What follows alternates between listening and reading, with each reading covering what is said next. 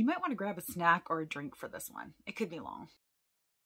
Hello, beautiful friends. My name is Brittany. Welcome back or welcome to Rescues and Reads. Today I have a large book unhaul for you. Now, full transparency, these are not books that I've only recently decided to unhaul. They've been accumulating for the past several months, and I have already listed most of them on Pango. And going forward, as I do unhaul, I will be filming videos. So this is just a collective haul for the past several months, kind of as a catch up to show what I've been getting rid of recently. So without further ado, let's go ahead and jump into it. There are two primary reasons why I'm getting rid of these books, and so you're going to hear the same reasons over and over again. The first one is that I just no longer have interest in these books. A lot of them are YA, and I'm just moving in a different direction from YA, and so I really have no interest in reading these books any further, or they're books that I've read and was just lukewarm about and no longer feel the need to keep them on my shelves. First, I have Salt to the Sea by Ruta Sepetys. Ruta Sepetys is a young adult historical fiction author. She is very beloved here in the online bookish community. I did read this one, and I remember enjoying it during my time of reading, but I remember absolutely nothing about this book. I only remember that this follows a very little known shipwreck that happened during, I believe it was World War II, and that's really all that I remember of it. And it's not something that I ever plan to revisit, and because of that, I don't feel like it's being well served sitting on my shelves. I would much rather put this into the hands of somebody who would enjoy it, and so I'm gonna go ahead and let it go. Next, I have Three Dark Crowns by Kendare Blake. This was a popular YA fantasy when it first released. I believe there's about 5 books in this series at this time. I know that this is also another well-loved series, and it was one that I was interested in reading at a time, but no longer. I don't really want to start a series I don't know I'm going to be fully invested in, and a lot of the fantasy that I'm gravitating towards these days are like adult, epic, high fantasy, and I just don't think that this is going to satisfy what I'm looking for. Next, I have Starfish by Akemi Dawn Bowen. Now, I believe that this is a harder hitting YA contemporary. This is definitely something that I would probably normally look for in a YA contemporary if I was going to read that genre. However, one of the main reasons I'm getting rid of this is because there is no audiobook, or at least there was no audiobook at the last time I checked, which was a few weeks ago. As I very rarely sit down and read anything physically these days, and if I do, it is going to be one of those epic fantasies so that I can annotate it and mark it up and things of that nature. This is not really something I plan on ever just sitting down and reading. I don't have enough interest in this book to do that, and so I'm going to go ahead and pass it along. If it ever comes out with an audiobook, I may be willing to go ahead and pick that up in the future, but for right now, it doesn't need to be sitting on my shelves when somebody else could give it some love. This is Lost and Found by Katrina Leno. This pains me a little bit because Katrina Leno wrote one of my favorite YA magical realism stories of all time, The Summer of Salt. I absolutely adore that story with my whole heart and soul. It's beautiful, it's magical, it's got great atmosphere, it's lovely, lovely story. And it made me want to read everything that Katrina Leno has written. I did read everything all at once, which was okay. It wasn't mind-blowing or anything, but I did enjoy that for the most part. Then I read You Must Not Miss and really, really did not like that story. But still,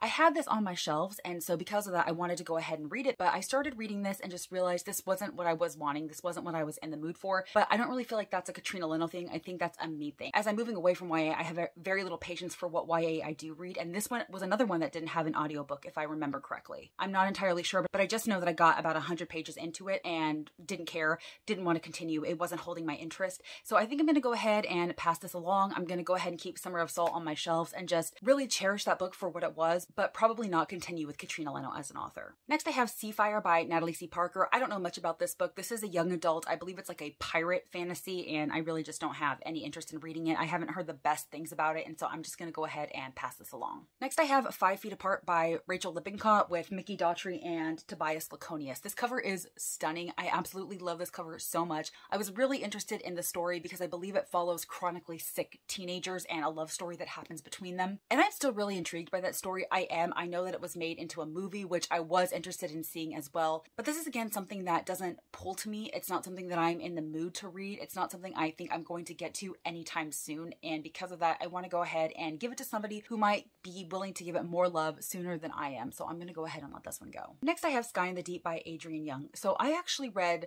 Fable by Adrienne Young. I believe that's one of her newer YA fantasies, and I really enjoyed that and do plan on continuing. I believe it might be like a duology, or there might be a companion novel to it, which I will be reading, and she recently released her first adult novel, which I'm absolutely excited to get to, but I don't really have any interest in her backlist, including this one. This one was really popular at the time it was released, and it did pique my interest at the time, but it has just been sitting on my shelves, and I have really not been pulled to go ahead and pick it up, so I'm going to go ahead and let this one go as well. Walk on Earth, a Stranger by Ray Carson. I believe this is a young adult fantasy novel that is set during the time of the gold rush. This is another one that did pique my interest at some point, but it's just been sitting on my shelves gathering dust, and I'm going to go ahead and pass it on to somebody who could love it more than I do. Next, I have My Lady Jane by Cynthia Hand, Brody Ashton, and Jody Meadows. And I did read this one, and I actually really had so much fun with it when I read it. And this was historical fiction with a twist. So it is a reimagining of an historical event with magical twists thrown in. And like I said, it was a lot of fun. The humor in here is spot on. The audiobook was fantastic. I really did enjoy my reading experience with this. But this is a series that I don't plan on continuing in. I know that they had the Lady Janie series. Now they have like a Mary series going on. And like I said, these are so much fun and they're such a great reading experience that I just don't really plan on continuing. And because of that, I don't feel the need to keep this on my shelves. I'm sure somebody else is going to have a lot of fun with this book,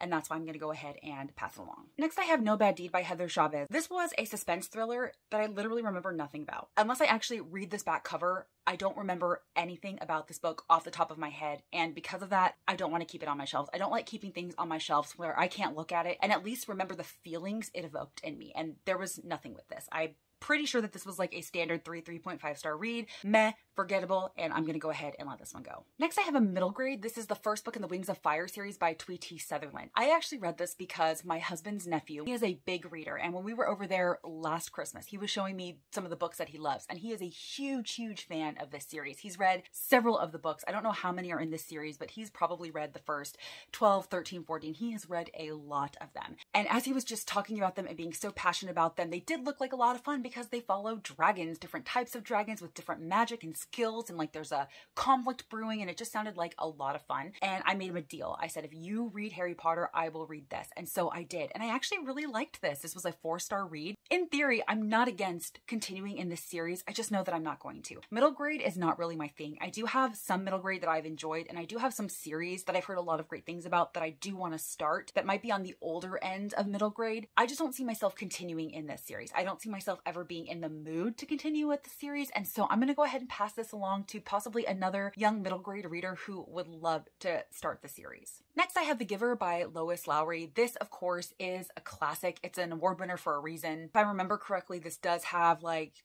dystopian elements to it, or maybe utopian. I cannot honestly remember. That's one of the main reasons why I'm going to go ahead and pass this along, because I know that when I read it many years ago, it's probably been 15-20 years since I read the story, I know that I really enjoyed it at the time of reading it, and I thought it was a really unique concept, especially because at the time that I read this, I never really read any other types of dystopian stories, so this was really unique to me at the time. But like I said, I don't remember absolutely anything about this, and I know that it is part of a series that I will not be reading, obviously. So I'm going to go ahead and just pass this along. Next, I have Goodbye Perfect by Sarah Bernard. Now, I purchased this because I had read A Quiet Kind of Thunder by Sarah Bernard and really enjoyed it. That follows 2 teenagers. If I remember correctly, one of them is a selective mute and one of them is deaf.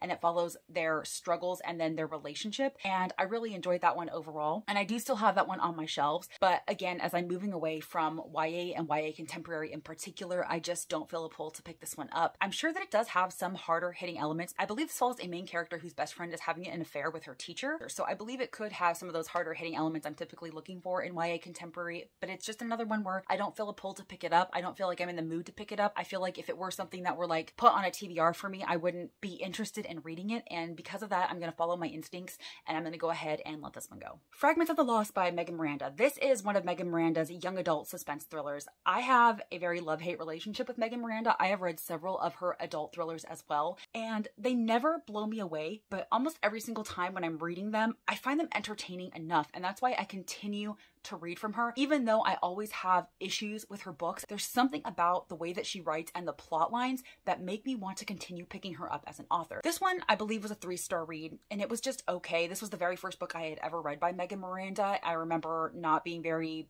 surprised by the supposed twist that was in this story. It was pretty forgettable in my opinion, and so I'm gonna go ahead and let this one go. Next, I have The Magnolia Palace by Fiona Davis. I actually recently read this in October, and I will try to remember to link my full wrap-up of this story up above in case you are interested. This is a historical fiction that follows 2 timelines. One is set in 1919 and one is set in, I believe it's 1966. And I just found this overall very underwhelming. I wasn't particularly interested in or invested in either timeline. I didn't really feel like there was a whole lot going on, to be honest. didn't really care about any of the characters, didn't really hold my attention all that much, and I've quite frankly forgotten a lot of the details already, and so I'm gonna go ahead and pass this along. Summer Wives by Beatrice Williams. Beatrice Williams is another popular historical fiction author, and I've heard a lot of great things about her, so I wanted to go ahead and pick this up, but this really doesn't seem like the kind of historical fiction that I like to read. I do really enjoy historical fiction, but a lot of the historical fiction that I prefer to pick up is World War II centric, although I have read and enjoyed other time periods of historical fiction, but this really just doesn't seem like up my alley. I believe it follows like 1950s housewives or something. I don't even really know, so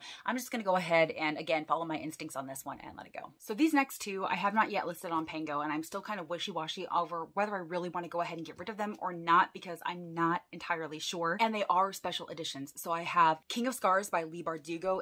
You can see that it has like these beautiful gorgeous sprayed edges, and then I also have Rule of Wolves, which also has beautiful silver sprayed edges. Now these books are kind of a continuation of the Grishaverse that we've already been a part of. So you have the original Grisha trilogy, and then you have the Six of Crows duology, and I believe these follow characters from each set of stories. I don't really know what they're about. I don't really know the trajectory that they take. I have heard very mixed things about King of Scars, and so I'm just not motivated to pick these ones up. Did I like the Grisha trilogy? Yes. Did I love the Six of Crows duology? Absolutely. I loved those characters. I just have overall very much enjoyed my time in this world, and I even like the Netflix adaptation, even though it's very, very different. But I don't feel the urge to continue. I don't really feel like I need to. I feel like how they ended is good enough for me, and I don't necessarily feel like they needed anything more. And so when I think about picking these up, I just really don't want to. I don't have the urge to. And so I'm definitely considering unhauling these. But if you have read these books, if you have loved them, if you think I should go ahead and give them a try, please let me know. Like I said, I haven't listed them on Pango yet because I'm still kind of going back and forth on whether I actually want to unhaul them, and I would love to hear your feedback. Next, I have The Happiness Project by Gretchen Rubin. This is actually a nonfiction, and the tagline says,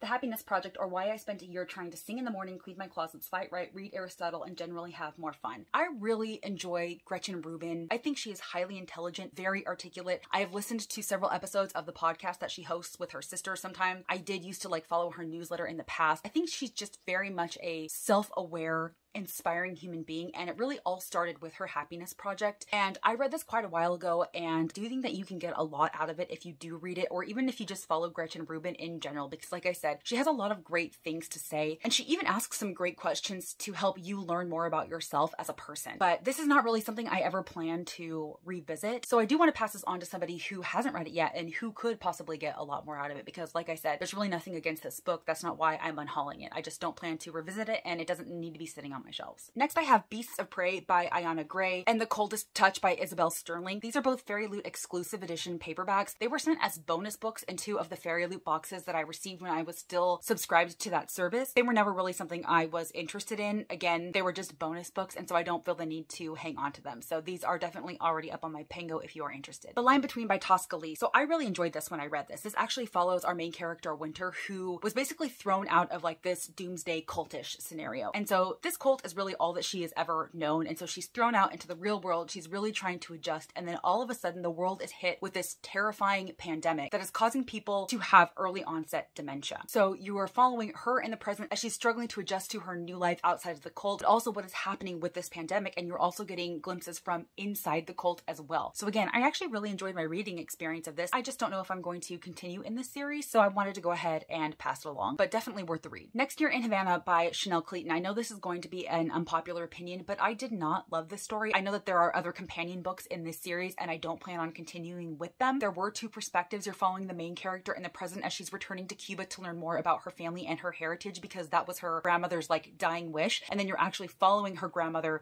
in Cuba during the time of revolution. So you're getting those 2 perspectives. And there was like a romance that happened in the present period that kind of threw me for a loop. It happened very fast. It was very intense and high stakes, like practically from the get-go, and I didn't love it. So overall, this really just didn't work for me. I don't plan on continuing with the series, so this does not need to stay on my shelves. Next, I have Bloodbound by Patricia Briggs. This is the second in her Mercy Thompson series. I've only read this and the first book. The first book accidentally got ruined, and so that's why it's not in this unhaul, because I just had to recycle it. But I enjoyed books 1 and 2 for the most part. But when I'm thinking honestly to myself, I don't know if I really want to invest my time and energy into this series. I don't know if I love it enough for that. So I'm gonna go ahead and just cut my losses and stop now. I have so many other series that I'm in the middle of or plan to start series that I'm really excited about and really looking forward to, and this does not evoke those emotions in me, and I don't really want to waste time on that. So I'm going to go ahead and pass this along again to somebody who probably loves it more than I do. Next, I have Roar by Cormac Carmack. This is another young adult fantasy. I picked this up because when Chelsea Palmer had her book club as part of a Facebook group, I was a member of that, and this was one of the selections. She has now switched from Facebook to Patreon, which I am also a member of that book club now, but I picked this up when it was like still early days in the book club, and I remember enjoying this at the time, but this is another situation where I remember absolutely nothing about it. I don't ever plan on rereading it, and it's not something I remember so fondly that I actually want to continue. So it's not like I actually want to go and read a summary about it so I can pick up the second book. There's just not enough motivation there for me, and so I'm gonna go ahead and let this one go. Next, I have The Unraveling of Cassidy Holmes by Alyssa R. Sloan. This is somewhat Daisy Jones-esque, yet not nearly as amazing. This is another situation where I remember enjoying my reading experience enough, but now that time has passed, I don't remember a whole lot about it. I definitely did have my issues with the story. It was nothing mind-blowing or crazy amazing or anything like that, and I really just don't feel the need to keep it on my shelves, so I'm gonna go ahead and pass it along. Well Met by Jen DeLuca. This is like a Renaissance fair romance, and it was pretty cute. It's nothing that has stuck with me. It's nothing that I'm pulled to continue with because I know that there are at least 2 or 3 other books in this series, and additionally, if I remember correctly, no other books in this series have been released in this edition. They've all been released in paperback, and so if I wanted to continue in this series, none of the books would match. So I feel like if I do end up wanting to continue, like if I want to maybe revisit the story or just continue on in the series, I would probably want matching editions. I know that sounds weird and superficial, but I hate if I have a series that doesn't have matching books. So I'm gonna go ahead and pass this along, and like I said, if I do feel the urge to continue, I can go ahead and just pick them up in paperback. Next, I have Everything We Didn't Say by Nicole Bart. So this is a mystery suspense thriller type of story, and I believe it features the like reluctant return to hometown trope, which I absolutely adore. This is not something that has stuck with me. I remember almost absolutely nothing about this book. In fact, the details of this book, like if I read the inside book flap, are getting confused with several other books with similar storylines and similar tropes, and I can't really distinguish this from those books. And so because of that, I'm gonna go ahead and just pass it along because like I said, I don't really like to have a book on my shelves where I can't even at least remember the feelings behind it or specific things that I loved about it. I just don't remember anything at all about this, and so it needs to go. In a Book Club Far Away by Tiff Marcello. This is one that I didn't read. I started listening to it on audio. I got a chapter or 2 in. It just wasn't capturing my attention, and I know I gave up on it pretty quickly, but this book doesn't really have a lot of positive reviews, and I was reading some of them and I was just like, yeah, I can see what you're saying, and I really just wasn't in the mood for it, and I could really feel that when I started the audiobook. And so just thinking about it and thinking that I'm still not pulled towards it or drawn to read it, I'm gonna go ahead and let this one go.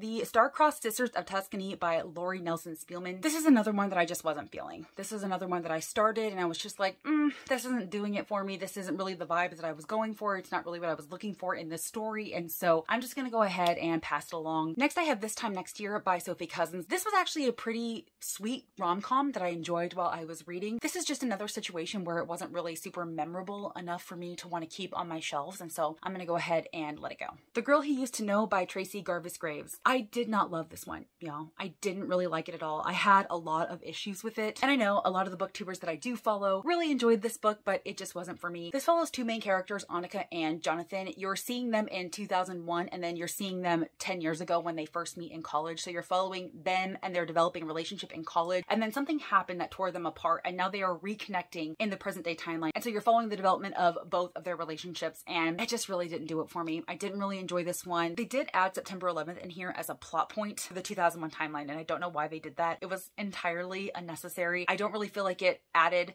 much to the story overall, rather than to take a national tragedy and add it as this very dramatic part of the story that only lasted briefly and then of course resolved happily. I don't know. I didn't really appreciate that at all, and so I'm gonna go ahead and get rid of this because I don't ever want to read it again, and I don't plan on continuing with this author. How to Hang a Witch by Adriana Mather. So Adriana Mather is actually a descendant of Cotton Mather, who was a notorious player in the Salem witch trials. So she wrote a story about Samantha, who is a descendant of Cotton Mather, and what happens when she and her stepmother end up moving to Salem to be like closer to her dad, who I guess, if I remember correctly, is injured or sick in a Boston hospital, and some of the witchy things that happens. There's also like a little love story here with a ghost that I actually really enjoyed. This was super atmospheric. It was super fun. It was like the perfect story to read during the Halloween spooky season. I actually liked this one a lot. This is another situation where I don't plan on continuing with this series, and I don't necessarily necessarily feel the need to hang on to it, even though I have such positive feelings towards it. So I'm going to go ahead and just pass this along and give it to somebody else who is probably also going to have a really fun time with it. I just don't really need to hang on to it. Then I have the movie tie-in edition of New Moon by Stephanie Meyer. I've gotten rid of all of my Twilight books except for this one.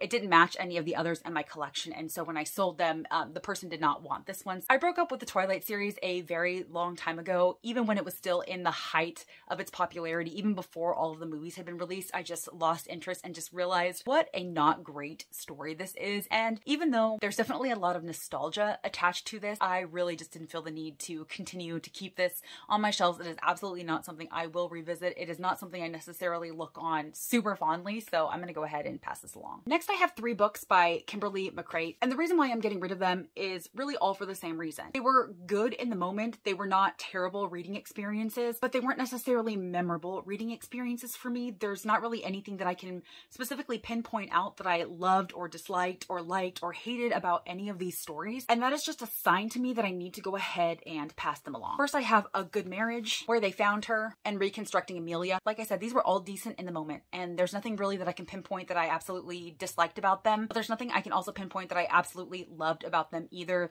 They were just all, for the most part, pretty mediocre reads, and so I'm gonna go ahead and get rid of them. All right, y'all, we are down to the final 3. First, I have Wild Blue Wonder by Carly Sorosiak. This is another situation similar to Starfish, where I believe one of the main reasons I am getting rid of this is because it does not have an audiobook. This is one that was highly recommended. I believe it was by Owl Crate a couple of years ago, and it sounded absolutely phenomenal. Like that there was magical realism, harder hitting elements. It sounded atmospheric. It sounded very touching, and I was here for it. That's one of the reasons why I picked this book up. But this book, again, has been sitting on my shelves for a couple of years now. I have never picked it up, and when I was looking into it, I remember correctly, there was no audiobook to it. And this is another situation where I'm not going to sit down and take the time to read this physically. The only time I'm doing that is when I have the epic adult high fantasies that I really need to be able to read with my eyeballs and see and notate and refer back to context information and maps and things of that nature. I'm never going to do it with this. This is just not something I can invest time in physically. I have to have the audiobook for it, and I don't think that it exists. So I'm going to go ahead and pass this along for now, but totally willing to revisit in the future. Then I have City of Ghosts by Victoria Schwab. This is one of her middle grade novels. It follows our main character, Cassidy Blake, who can see ghosts. Ever since a near-death experience, she's been able to kind of pull back the veil between the living and the dead, and so it's her experiences with ghosts and